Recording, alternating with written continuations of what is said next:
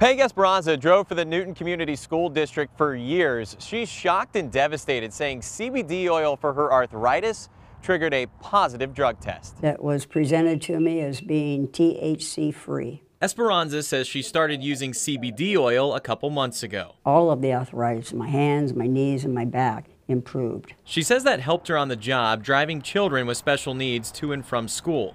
But Esperanza says she was drug tested after a minor accident in a school vehicle. She failed the drug test. I said, this can't be. No way. I don't do any drugs whatsoever. It was a positive for marijuana. THC. A trace of THC. Esperanza says the district has tested her several times. This was the first one she failed. Any person who hears that with any of their family members is going to feel awful, especially knowing this was all caused by a legal product. In Iowa, it's legal for CBD oil to contain a small amount of THC. I spoke with two CBD shop owners who say that can show up on drug tests. I'm 76 years old. I can retire.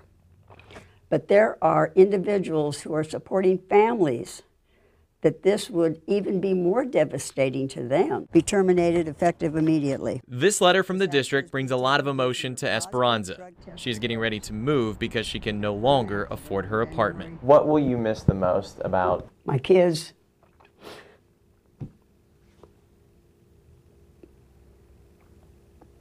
My kids.